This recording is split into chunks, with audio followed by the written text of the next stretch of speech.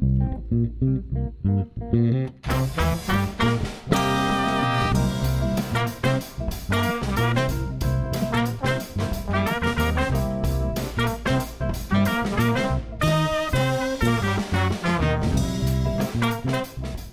I'm Ted Haptegaber, founder and producer of Live Talks Los Angeles. Thanks for joining us. Since we started over a decade ago, we have brought you hundreds of conversations with storytellers, writers, actors, musicians, humorists, chefs, and thought leaders in business and science. You can watch and hear most of these in our YouTube channel and our podcast. For details, visit livetalksla.org. And now, here's the show you've tuned in to see.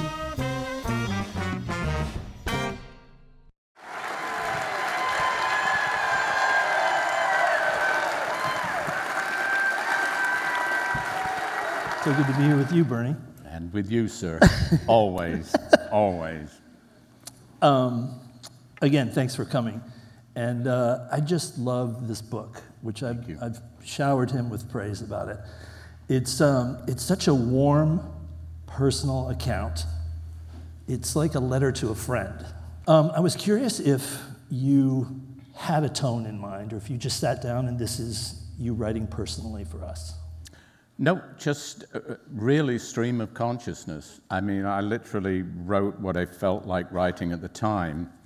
And it was, I mean, as the title, Scattershot, it came from all over the place, and as I've stressed countless times, you know, I did not want to write an A to Z memoir. I wanted it to be non-linear, and I wanted it to be conversational in the extent that I literally wrote about what I felt writing about at the time. You know, I mean, I didn't set myself any particular goals. No. Yeah. You are not somebody that's out there being interviewed a lot. You kind of... I am right now. You are now. We're catching up. We're catching up. But when we did our documentary on the wonderful album, The Union, I just felt, you know, interviews were not something that you fled into the arms of. You kind of were a little shy about it. And that wonderfully serves the book, because these stories are not well-told, often told tales. Right. It's like if you got to know Bernie, and you had this dinner, maybe, where you just started talking about a life. And that's such a beautiful way to invite people into telling your story. I also wanted to say that there's a cinematic quality to it that really comes to play in the beginning years when you're talking about meeting Elton, and the tenderness of that friendship. And I wondered if it felt that way to you as you were writing it, like it was kind of your Truffaut movie, your personal story that lived in visuals. Yeah, I mean, obviously, I've always thought of myself as somewhat of a cinematic writer, so hopefully that sort of fell over into the book. I didn't consciously attempt to write it in that way. I really literally, as I say, I mean, it sounds fairly straightforward, but I enjoyed the process so much. It was so enjoyable. I mean, in a different way than creating songs. I mean, obviously songs are much shorter in their narrative, whereas this, I could really stretch my legs and move forward very, and it was very rapidly. I mean, I have to stress that the way that I didn't sit down initially and say, okay, I'm going to write a memoir. I'd actually written a magazine piece for Bazaar magazine, and it had been received so well that, and I'd enjoyed the process of doing it, that I attempted to write a few more sort of prose pieces. Yeah. And I suddenly really came to the conclusion that, oh, what am I doing? I'm actually writing a book here. And at the same time, as I say, I didn't want to write it in a chronological sense. I just wanted to write about what I felt writing about at the particular time. If it was an event that happened somewhere between A and Z in my life, and I felt about writing about that in one particular day, I would do that. And it was almost like being psychoanalyzed, being on the couch, because the more I wrote, the more I remembered.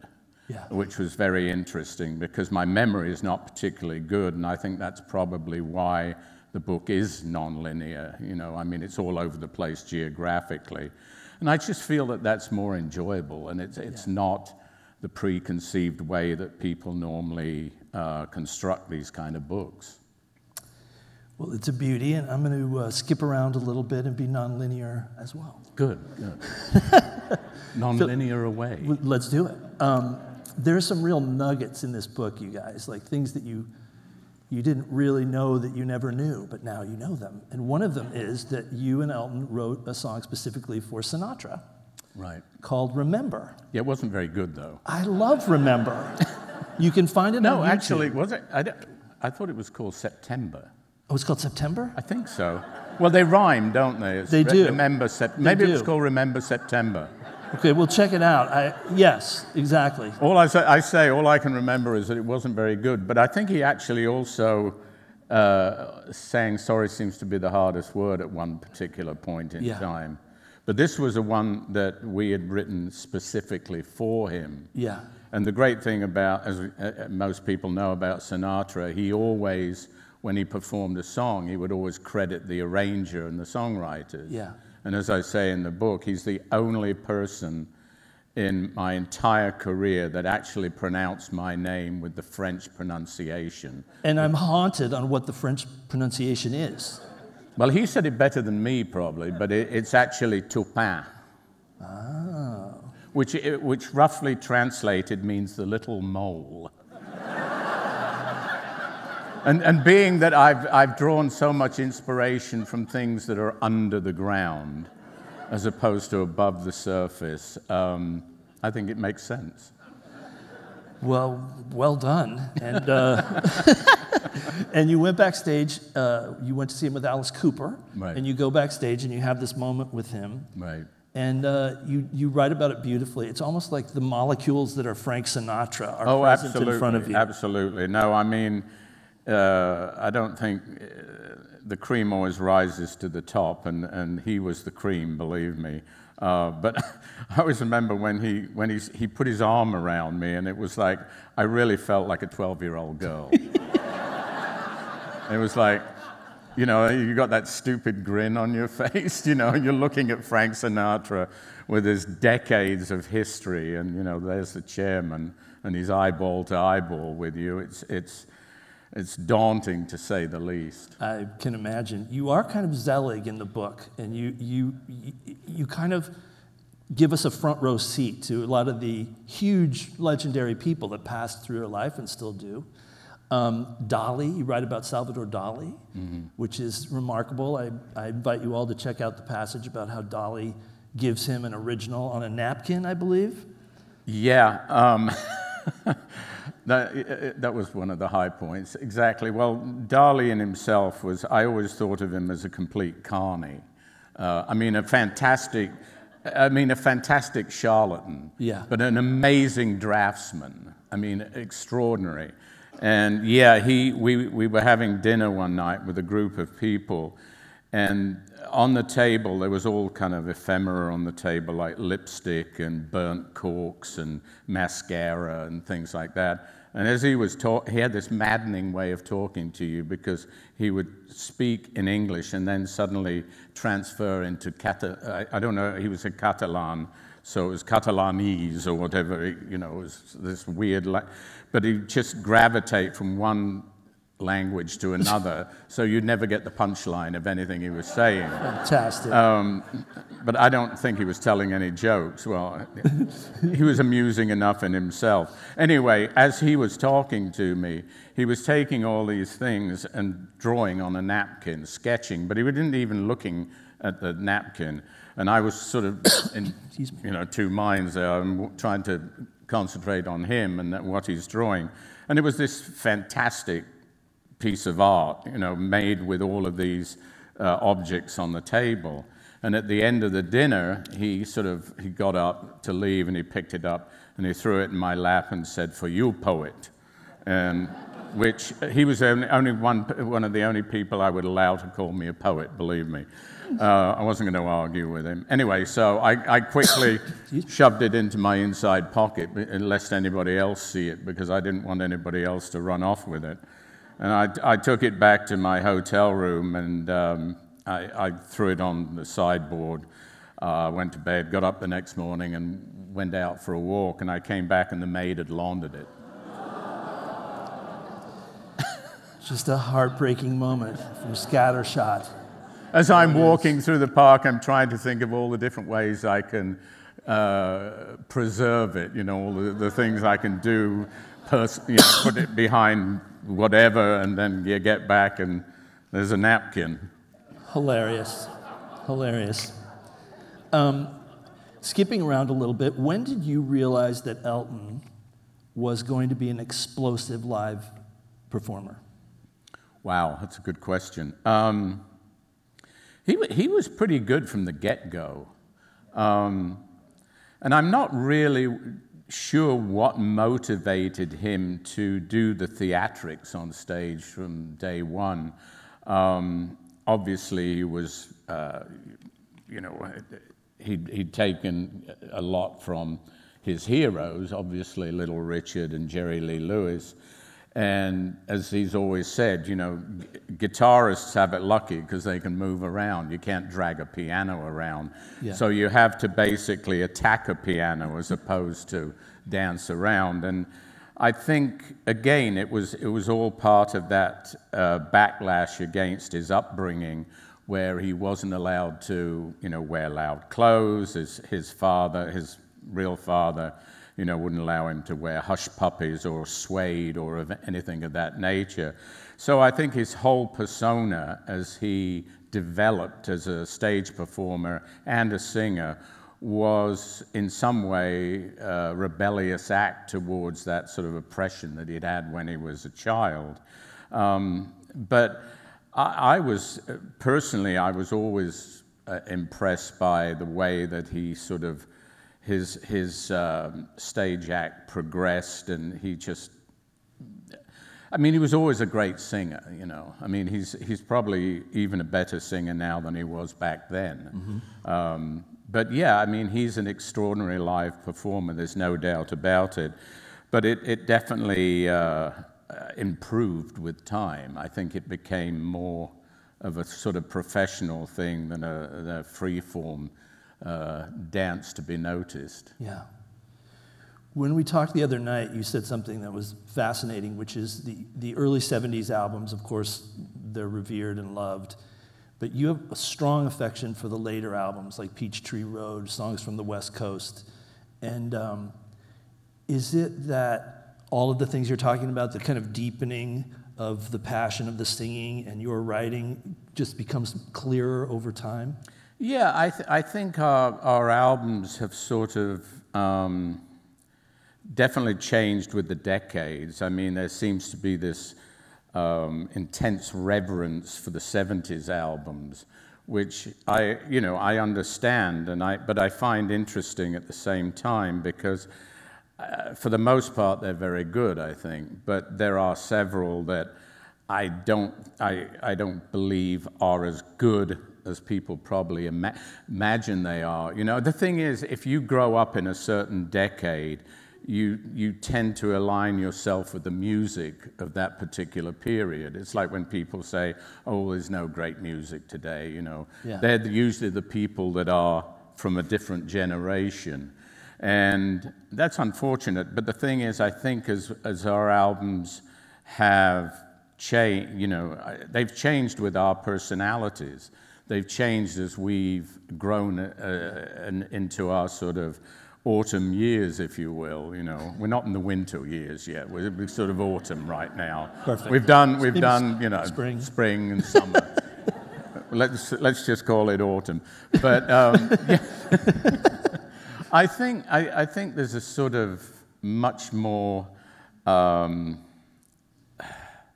They come from a more adult place now. I think they're befitting gentlemen of our age. Mm-hmm. They have a certain intelligence to them that I think is very different than the people we were in the 70s, and we were very different then. I mean, if you think of the early albums, like, you know, Madman Across the Water especially, that was an album that was forged from our initial foray into the United States. It was the first album that was made after we'd come to the States, and I think for many reasons, it's probably the most American album we ever made. Wow. Because they were all vignettes of life that I was seeing, that I wanted to see and wanted to witness, and they were part and parcel of road trips that I took. You know, one of the first things I did when I came to the States, I didn't just hug my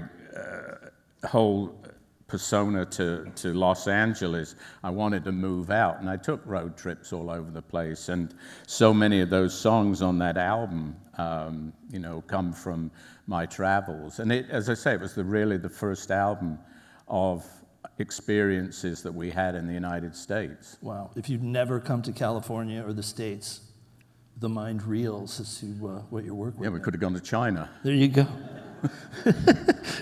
Yeah. That would have been interesting. I like it.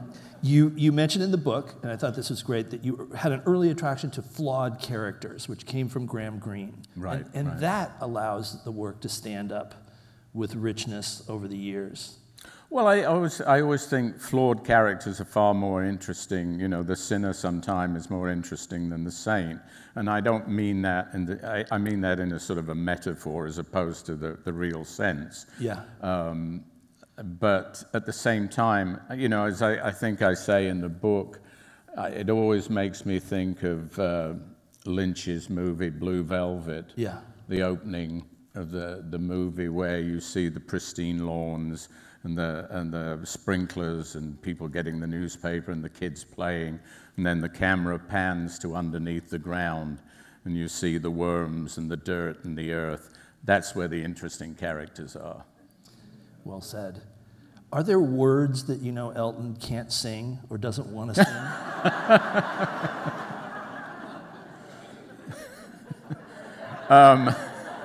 We were doing a score with Yonsey in one of our movies, and a word was suggested to him, like gratitude or something. He's like, I can't say that word. I can't sing the word gratitude. That's great. I don't recollect that ever happening. I do remember, I was thinking of this the other day, when there was a track we did, or a single we did called Philadelphia Freedom, which our friend Billie Jean King had asked Elton to write. And now Billie Jean had a tennis team called the Philadelphia Freedoms, and she said, would you consider writing a song, you know, for our team? And Elton's answer was, there's no fucking way I'm going to get Bernie Taupin to write about tennis.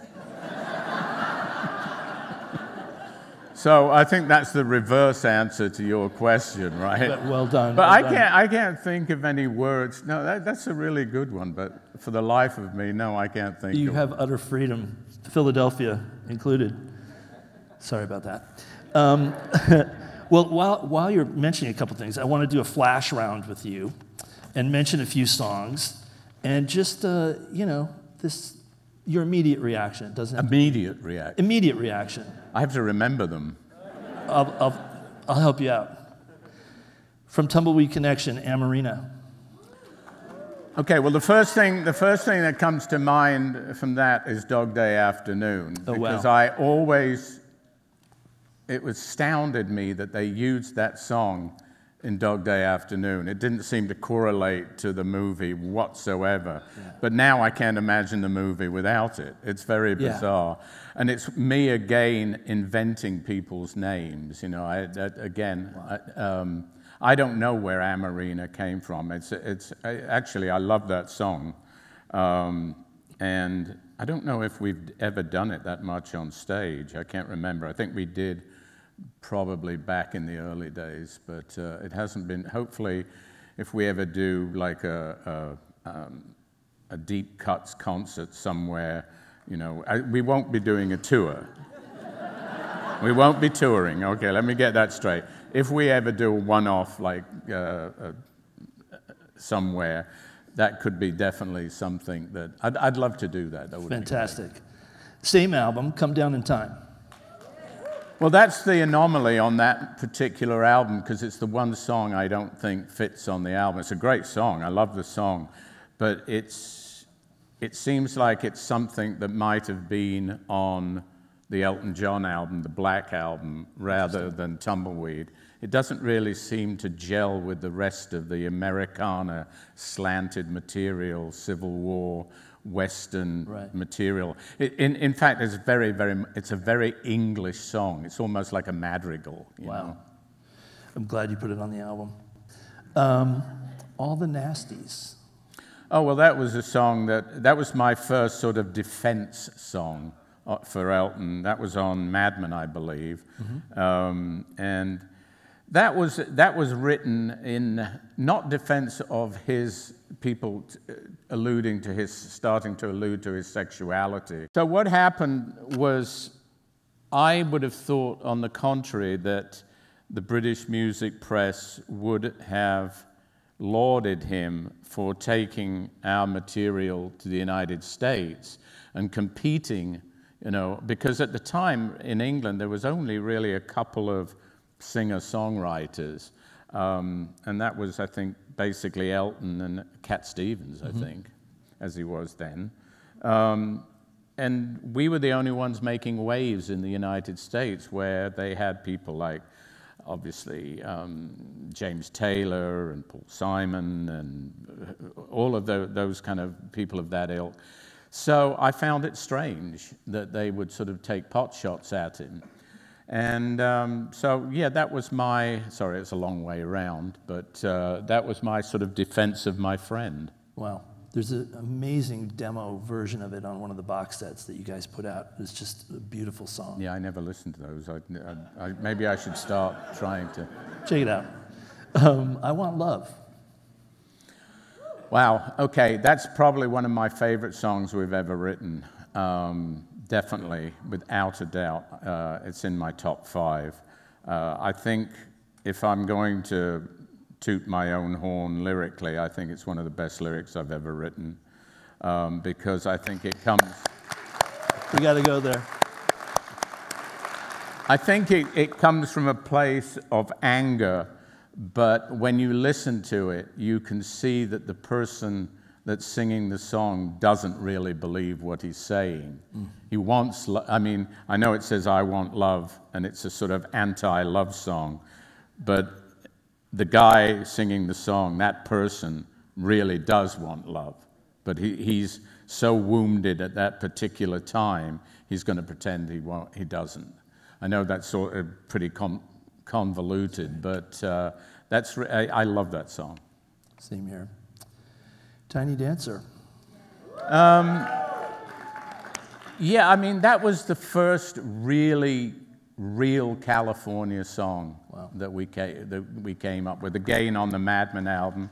Very much a composite of different characters I met at the time, but I sort of wanted it to boil it down to sound like one particular person. But I don't think of it, I've never thought of Tiny Dancer as particularly as a love song. I think of it more as a sort of homage to Los Angeles at the time. Wow. And thank you, by the way, for putting it in your movie and giving it a new lease of life. Thank you. Thank you for letting me use it. I am a golden god. Yes, you are. So I have a question from my friend Heidi, who I gave my copy of Scattershot. I've read her book. Yes, Heidi took your book on a vacation in Greece and took pictures of it in the ruins and all over Greece, and kept sending me pictures of Bernie's book. It sounds like my book. It's well traveled, but she became fascinated with the book as well, and she had a question, which is, what happened to Ralphie, your chauffeur for a time that you got very close to, and then one day he disappeared. And it's a poignant Well, that's the big question, and that's poised in the book. That was the sad thing. I don't know what happened to him. But you knew him so well. He just basically disappeared. You'd shared like many personal moments, but you realized that you didn't know how to find him. Right. And the car company were very elusive about it, which I never understood. But you have to understand that the character that we're talking about there is in a chapter called Ralphie and the Dolly, and my whole idea of the chapter was balancing an average Joe's life against this sort of contemporary firebrand artist, you know, and how basically, and I sort of balanced the two characters together. And the sad thing is I knew everything about Dolly, and as everybody did, and I actually only knew the surface story of Ralphie, you know, who was my driver for years in New York and was the salt of the earth. But when he just didn't appear one day, I had no idea how to get a hold of him. If he had well, I think I knew he had a family, but I didn't know where he lived. And I knew that he just wanted to retire and open a pizza joint in Atlantic City. But it's sad to think that somebody like that passes away, and after a few months, nobody knows that they ever existed, whereas Dolly is still known today. And as I say in the book, you know, Ralphie was a diamond and Dolly was just rhinestones.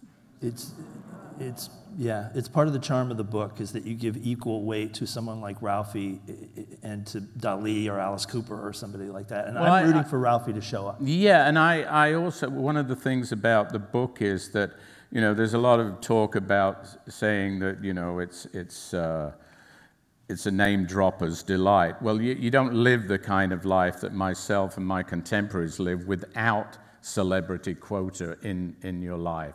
But at the same time, what I wanted to do with this book was incorporate characters who have existed throughout my life that are not famous. Yeah. And I tell stories about them as much, if not more, than I do about celebrities. Yeah. And that's, again, you know, it's the middle ground of the book. You know, you're either going to go, well, I don't want to hear about this, but or you're going to say, I think it's fascinating.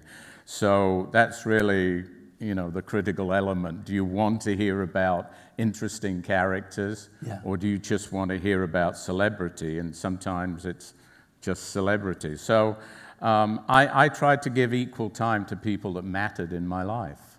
I feel like you're always on duty as a writer reading that book. Is that correct or not so correct? Well, I'd like to think so. Yeah, I mean, as I say, and I've said it countless times, you know, I like telling stories. I'm uncomfortable with the terminology of songwriter and lyricist. I loathe poet because that's the last thing I am. And as I say, it's an insult to genuine poets. No, but there's a big difference. Creating lyrics and creating poetry are two very, very different things. You want a poet? Listen to Leonard Cohen, you know, as I say in the book. He's the only person that I regard as a recording artist who is a poet, you know. I'm sure many people would think of Dylan, you know, and maybe some of his earlier stuff, the more esoteric, sort of rambling stuff is a bit Ginsbergish in its poetic sense. But no, I like to think of myself as a storyteller, as a cinematographer. Yeah. I adore writing. I love telling stories. Yeah. You are a master, as they say. So I did a little research, and I wanted to. The name of Jan Wenner's book? I guess so. We'll be right back with more. So I did a little research, Bernie, and the first known love song was written on a tablet in 2000 BC, found in Mesopotamia, and I did that. Deciphered in 1959, one of your early pieces.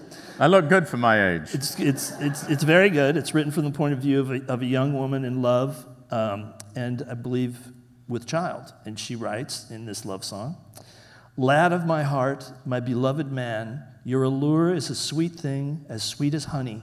You've captivated me. Of my own free will, I will come to you. Man, Let me flee with you into the bedroom. You have captivated me. Of my own free will, I shall come to you. 4,000 years later, what makes a good love song? Sounds a lot better than your song. Wow. Man, honesty, let me flee honesty, with you. And that sounds like honesty to me. Wow. Nothing beats honesty. You know, it's like, again, the story of the creation of your song, which, yes, I did write very quickly. But in reflecting on it now, the more I think about it, and in this promotion on this book, you know, you have time to reflect on certain high points in your life, obviously. And the more I think about it, you know, I think the reason that your song has that sort of conversational tone to it is because I wasn't really sure what I was writing. And it was almost like I was punctuating it with my inability to understand how love worked. And it has this naivety to it that came from a really honest place. And in the same way as I always think of the person that wrote your song as the same person who maybe 40 years or 30 years later wrote Sacrifice. It's the same character, only it's bookended by, it's that guy who's gone through the mill romantically on every level, and Sacrifice is that same person, but it's a much tougher, harder viewing of relationships. And again, Sacrifice, that's probably, along with I Want Love, probably one of my favorite songs. Because they're honest. They completely come from an honest place. Great answer. Just a great, great answer. Do you ever hear the music back for one of the songs and feel like he missed it? No. No. I mean, the thing is that when I write, I mean, not in the early days, but I would say for the last 45 years, I write with a guitar. You know, it's almost like a security blanket. But it's just in order to give me some sort of rhythmic feel to the lyric that I'm creating. So, yeah, in my mind, I've got my version of the song, but I never put that forward to Elton. I mean, you know, he's the melodic master, and that would be treading on his toes in the same way as he never questions what I write. I mean, what I write is pretty much the way it ends up being, you know. In the early days, yeah, I mean, maybe I overwrote several things and we cut verses out, but usually what I give him, it's what ends up, you know, melodically as one entire piece. But yeah, he never disappoints. When we did the documentary, one of the things that he said was, come and film me writing, because I've never been filmed writing before. So I did get to see part of your process. And you guys worked very specifically on the song Gone to Shiloh, I remember, which just got richer and richer as you worked on it. You brought Neil Young in for some vocals. It's got your tape recorder on it, too. Oh, that's right. I totally forgot about that. Yeah, the opening stanza is I think, recorded on your tape recorder. That's right. Wow. Well, that was an example of you guys really digging in and crafting a song. And often it's not like that. Do you like when Elton is able to spend more time crafting one of the songs? Because sometimes he loves to just blitz through them, I gather. Yeah, well, he takes great pride in doing that, and sometimes I've said to him, you know, that's great, but if you want to slow it down a little, you know, maybe you're going to hook into something that's quite memorable. And I think if what he does is, you know, I will present him with, if we're going to make a record, I will present him with maybe 20, 25, sometimes 30 lyrics. Wow. And he will sift through them, and the things that stick out to him, he will see a title that he really likes, and he will gravitate towards that, or possibly the beginning of a chorus that he catches his eye. And he will, I've seen him take things and start them and then go, no, I can't work on this one right now. I like it, but he'll put it aside. If it's not immediate to him, he may move on. Wow. So, and then, you know, he'll see something and it'll be like that. You know, he'll write it from top to bottom without stopping. And that's the magic of the way he writes, you know, and I'm not going to argue with that because it's been relatively successful. Yeah.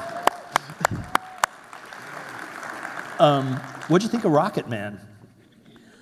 Well, it's interesting. A lot of people ask me that, and the thing is that I think a lot of people don't realize it was made by Elton's film company.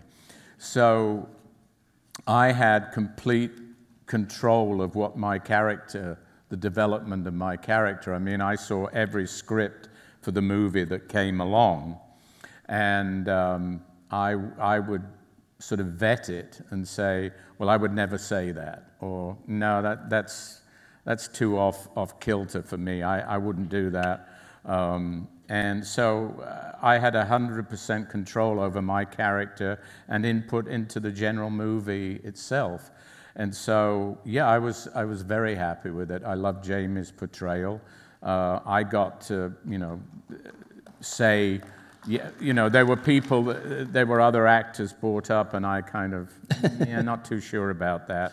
And you know, Jamie's a very by-the-book method kind of actor, and I think he got the zeitgeist of it, you know. I mean, yeah. It worked for me, and I loved the movie. I loved the movie because it was a complete, it was a fantasy, and as you know, the songs chronologically crossed over, and it was all over the place.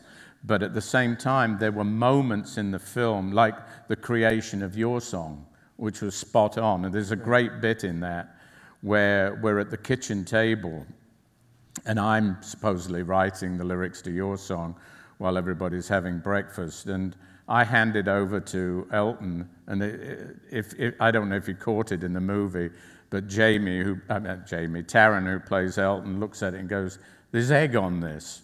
And there actually was.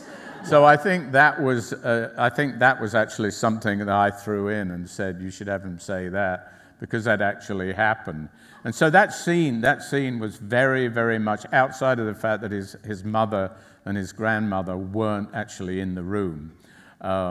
It's very much how it happened. And also the scene when I went to see him in rehab was very much like it happened. So there were scenes that were very, very real and on the money, and then there were scenes that were complete fantasy. And I think the blending of the two worked very well. Agreed.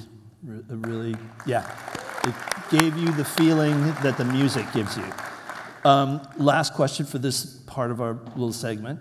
You write so beautifully about the early years, with such great emotional detail. What do you wish you knew then that you know now? I wouldn't want to know. That kind of spoils the adventure. I don't really regret anything in my life. I mean, there are a couple of things that I probably shouldn't have done, but you know what? It's all part of the mix. I don't know. I really don't know. I mean, I wish I could tell you. As I say, I've had an incredibly interesting life. It's been wonderful. I've met some wonderful people, some who are no longer with us and some who are still with us. And I'm proud that I've retained some of the friendships that I've retained, you know, the people that I knew. And that's one of the great things about our career. I mean, it's like, and I include Elton in this, you know, I mean, we've had the same agent from day one, you know, the same guys in the band, or for the most part. And I think Mr. Johnson's here tonight, so. Woo! So shout out to him, who's been around a long time. Yeah, we're blessed with the people in our lives, so I can't ask for more than that. Beautiful. Thank you, sir. Yeah, Thank you. Yeah, man. I think we have some more questions from the audience. First question, what about the songwriters from the Great American Songbook, such as Cole Porter, etc.? Well, you just named it, Cole Porter. That's my guy. The Gershwins. I'm a huge fan of the American Songbook. I mean, those guys were the masters. You know, I think I talk about a few of them in the book. Those were the kind of guys that actually sat down together with the loosened ties and the shirt sleeves rolled up, and the body of work they left behind. No wonder it's still played today. I mean, they were magnificent. But if I had to name a favorite, yeah, Cole Porter would definitely be it. Great. Of all the lyrics you wrote, which melody that Elton came up with was the most surprising to you? Was there a song that was drastically different than what you had expected? I don't think so. I mean, a lot of the songs that we've written in the past, I think sometimes the content of the lyric dictates what kind of song it's going to be. I mean, if you write a lyric like Saturday Night, it's not going to be a ballad, right? You know, and again, if you write Don't Let the Sun Go Down on Me and you read the lyric, it's not going to sound like Chuck Berry. So I think that's more of the kind of answer that question needs. I don't remember. I'm sure they exist, but I can't think of one off the top of my head. No. Any standout memories of Tower Records on Sunset? Oh my gosh, yes, absolutely. Tower Records was our mecca. In fact, that was one of the reasons we came here in the first place. No, I'm serious. I mean, really, that at one point before we came in 1970, Elton had second thoughts about wanting to come to LA and play the Troubadour because he felt that he was getting a foot up in the UK playing, you know, with Dee and Nigel.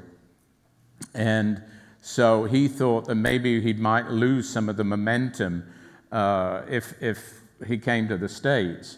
And I said, yeah, but there's Tower Records. And he goes, let's go.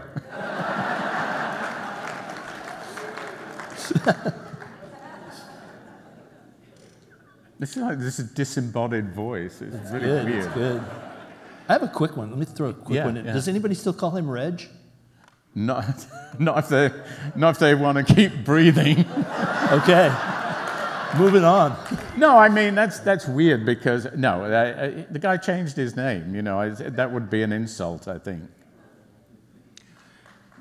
How did a young Englishman from rural Lincolnshire write such perceptive and evocative lyrics about the American West and American history? Oh, well, that's because that's all I cared about growing up. I had no interest whatsoever in English history. Everything I ever listened to, read, or ingested in any kind of way came from America. I mean, I was an obsessive as far as narrative American country music was concerned, and American westerns, whether it be John Ford or Sam Peckinpah, those were so inspirational to me that that's all I cared about. So, I mean, I should, again, you know, was I born in the wrong place at the wrong time? Possibly. But, those images ruled my life. Can you share any memories of producing the Hudson Brothers? No. Succinct. Sorry. What was your first major splurge after achieving success? Oh, I bought a Mini for £50. And I couldn't drive. What happened in Jamaica that Elton was recording his reggae song that you named Jamaica Jerk Off? Well, we were originally going to do the Yellow Brick Road album in Jamaica, but it turned out to be a complete disaster. You know, you'd hit the piano. It was Byron, I believe it was Byron Lee's studio, Dynamic Sound, and the Stones had recorded Goat's Head Soup there. I may get some of these details wrong. I'm sure there's people out there that know better, but it just didn't work out. I mean, I think Elton hit the piano keys and cockroaches came out of the piano, but it was just, it wasn't destined to work. So we sort of, and we had a problem leaving the island too. It got kind of a little hairy at one point. So I guess that was my sort of kiss-off song to it, you know, which I have a tendency to do at times. A couple questions on the song Leave On. Was that based on a fictional character? And the different person asked the question. I love your song Leave On. It's one of my all-time favorites and moves me every time I hear it. But what the hell do the lyrics mean?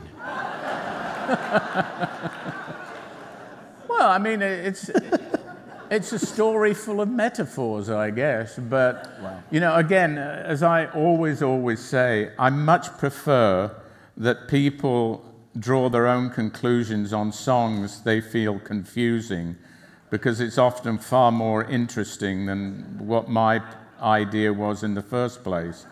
But again, I think that's just a story. It's a fictionalized story, and people always ask me if I used Leave On from Leave On Helm.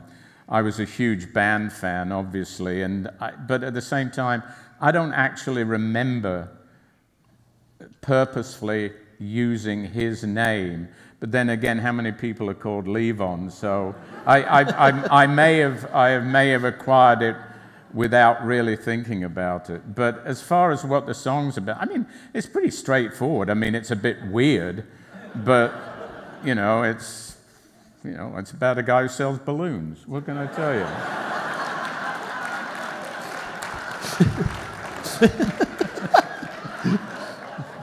It's a genre unto itself. Yeah, really. Bernie, you've told stories in song and now a book. Would you entertain screenplays? Same answer as before. No, probably not. I'll leave that to this guy. He's much better at it. And far more successful than I would ever be. Very kind. Fondest memories of Australia? Oh, there was a great restaurant there in Sydney called La Strada that I loved. I would have gone to Australia just to go to that restaurant. But I loved Sydney. Sydney was fantastic. The people are amazing. And I ingested more drugs there than I've ever done in my life. So I think it was Australia.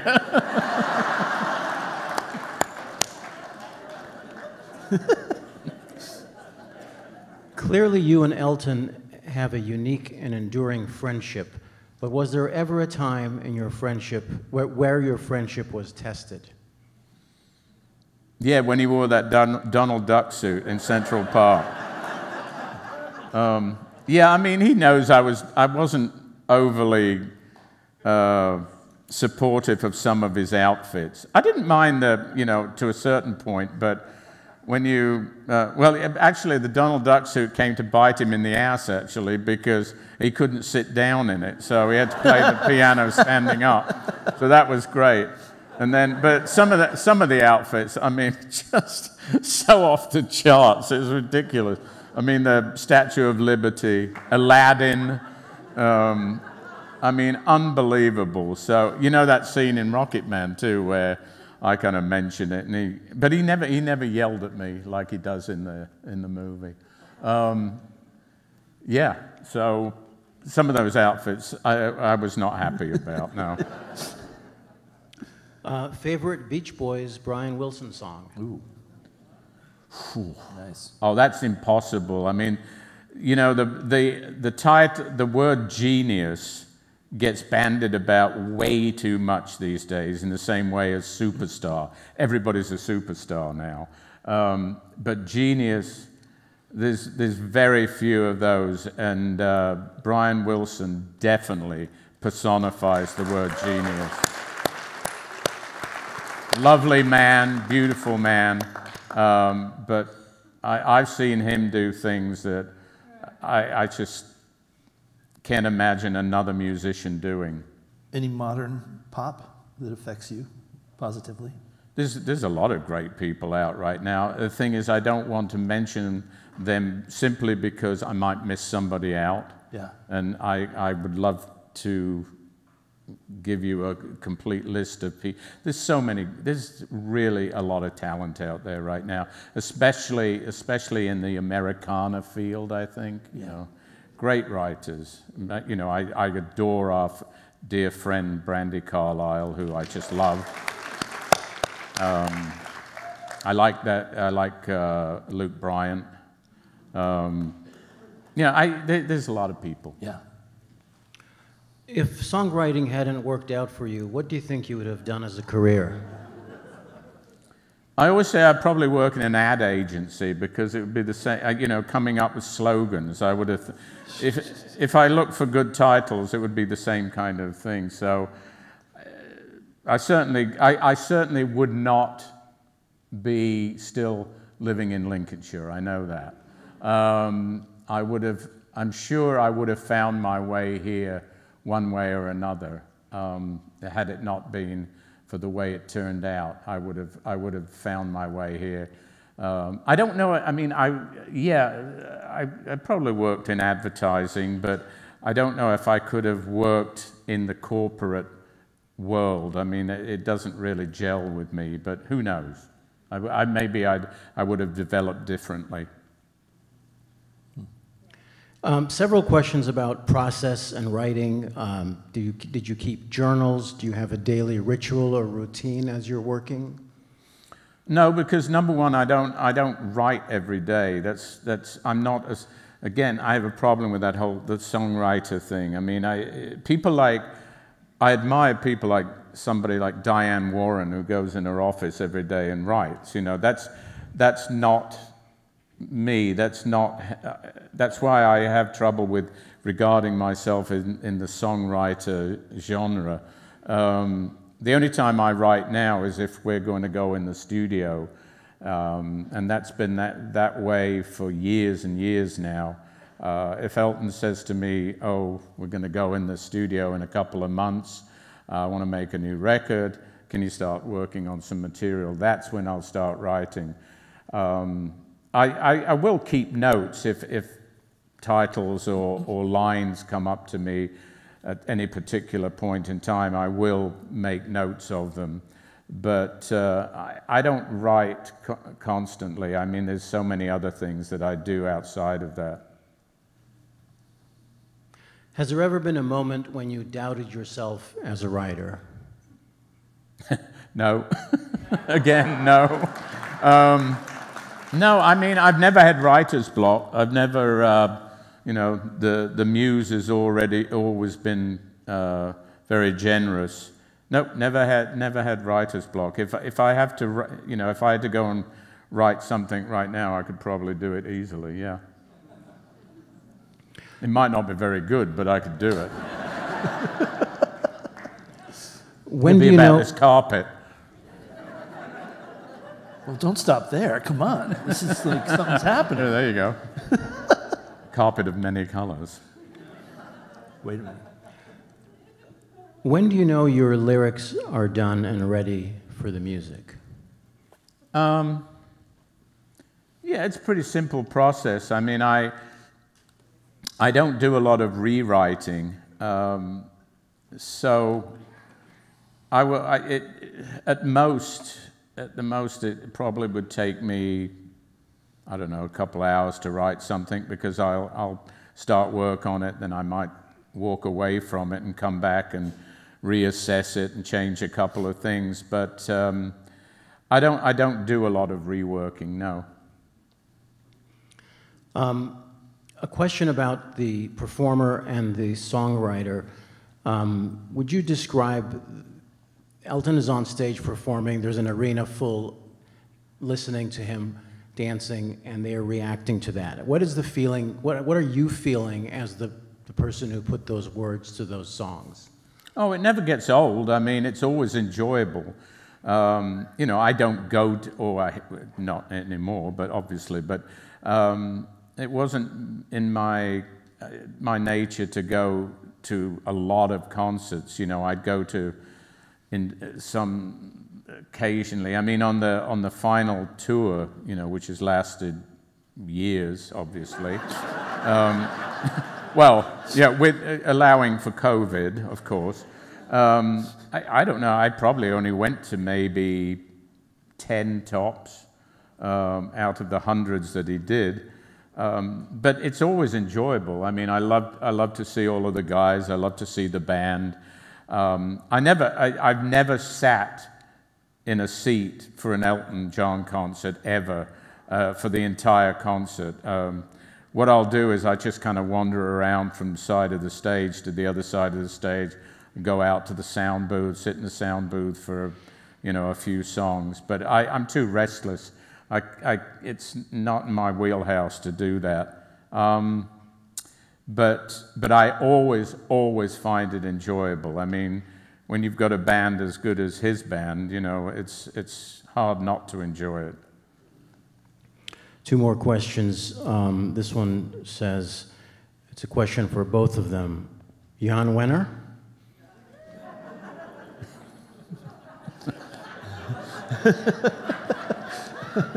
It should be goodbye, Jan Wenner, shouldn't it? Yeah. No comment on that one. I've made enough comments, I think. I wish he had interviewed Joni Mitchell, because there's no greater philosopher about music. Oh, no, she's not articulate enough, apparently. Well, Nor is Quincy Jones, nor is Stevie Wonder, nor is Patti Smith. Yeah. Anyway, okay, next. Oh, great disembodied voice. Last question for the evening. What do you want your future grandchildren to understand about you? Oh, I was pretty good at what I did.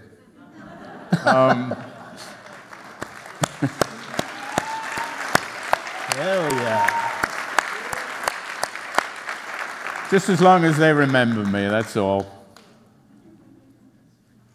Boy, I think it's been a blast to talk about process and some of the memories and everything. And your spirit and your natural way of communicating is the voice of the book. And I just love the voice in that book. Well, thank you so much. And it's your voice. So thank you. Thank you for it.